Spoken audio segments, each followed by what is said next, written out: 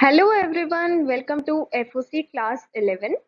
This video is part 3 of Java for Class 11 IT Information Technology. Let us begin. Let us discuss what we will be studying today. These components are remaining and we will be discussing these three components today: JLabel, JTextArea and JPassword. So let us start. First of all, JLabel.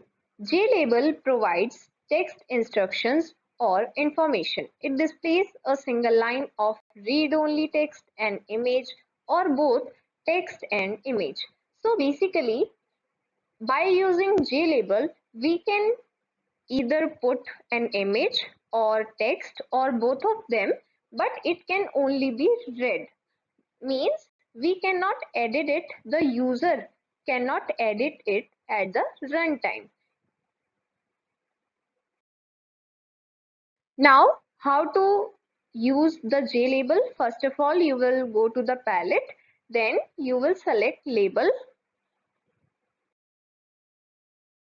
Then you will place the label on your form.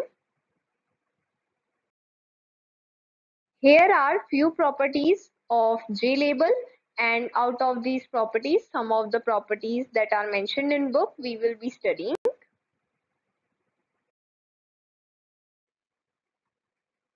Background enabled, font, foreground, horizontal alignment, text, all these properties we have already discussed in the previous properties.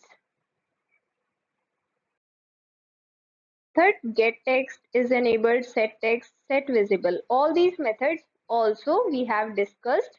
I would like to remind you again that this is the syntax for these methods. It may or may not come in your exam. So you should at least learn a few of them to have an idea how to write syntax of method. For example, of get text, set text, because these are very common. So you must know the syntax of get text and set text. Now let us discuss about JTextArea. The text area component allows us to accept multi-line input from the user or display multiple lines of information. Basically, JTextArea is the component like an area, and in this area the text is displayed. Which text? The text that is taken as input from the user, and this text can be multiple lines of information. So basically, the information that we get from the user, this information is displayed in the JText area. This component automatically adds vertical or horizontal scroll bars as and when required during runtime. Suppose if the user has given a long text which is not properly displayed in the JText area in the size we have selected. So it will automatically add the scroll bar. We do not need to add these scroll bar manually. They will automatically be added. Now let us see how to use JTextArea. First of all, go to palette, then select text area.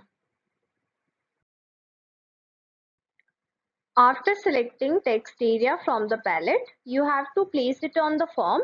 You can also resize it using these handlebars.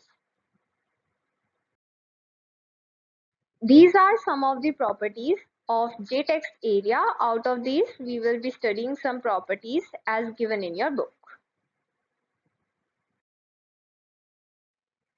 Now let us discuss about the properties. Background, we have already discussed this property. Columns, sets number of columns preferred for display. So whenever we want the text to be displayed in columns, then we can use the property columns to set the number of columns. Editable, enabled, font, foreground, we have discussed these properties. Then is line wrap, indicates whether line of text should wrap in case it exceeds allocated width. As we have discussed that JText area provides you automatically the scroll bar, that in case the text is too long, then there will be scroll bar so that you can view the text. But in case you want the scroll bars not to be there and you want that the text should appear only in the size that you have fixed, so in that case you will use the line wrap property. You will set it to true so that the text is wrapped in case it will exceed the width which you have preferred. Then comes rows. Rows property is similar to the columns property. In this rows property, it sets the number of rows for the text. Then text, it sets the display text. We have already discussed it. Then is wrap style word. Sends word to next line in case line wrap is true and it results in breaking of a word when lines are wrapped. So basically, if this option line wrap is true, then in this case, the word will go to the next line when we have set this property line wrap to be true, and it will result in breaking of a word. Means whichever word is selected, it will be broken and it will go to the next line. Now let us discuss about the methods. Append. This is a new method and this is also important. It is a very important method in case of JText area. Adds data at the end. It is the syntax. So basically, whichever text we want to be displayed in the text area, it is used or it is displayed using the method append. In the further videos, we will be seeing the examples where we will be using this method, so it will be more clear to you. Get text is editable, is enabled, set text. We have already discussed all these methods. Now comes JPassword. The JPassword component is used to enter confidential input like passwords, which are single line.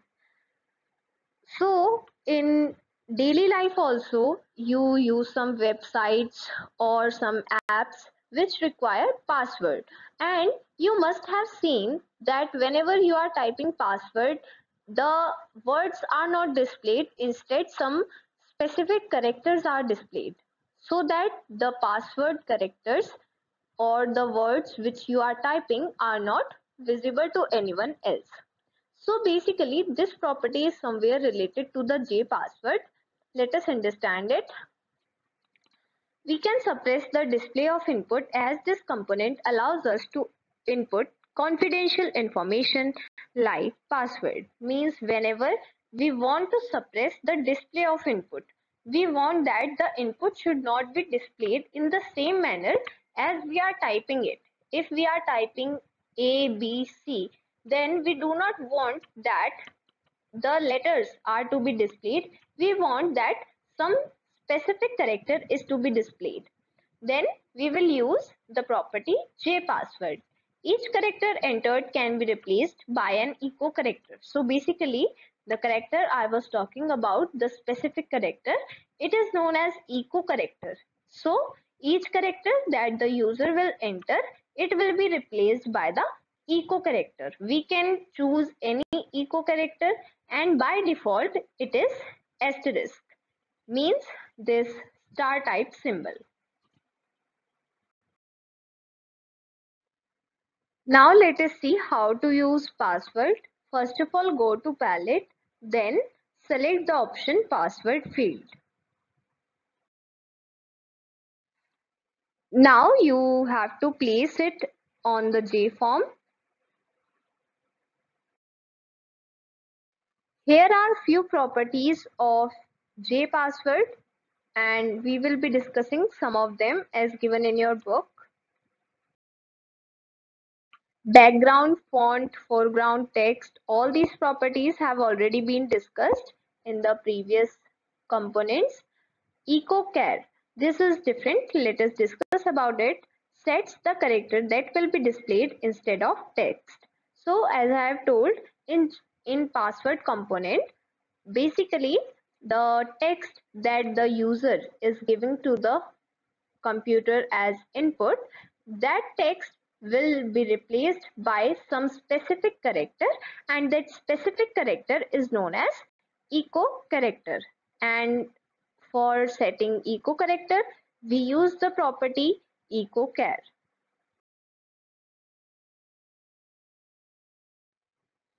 Thank you. That was all for today. I hope this video was helpful for you. We'll meet you soon in the next video where we will be covering the other components of Java. Till then, bye bye.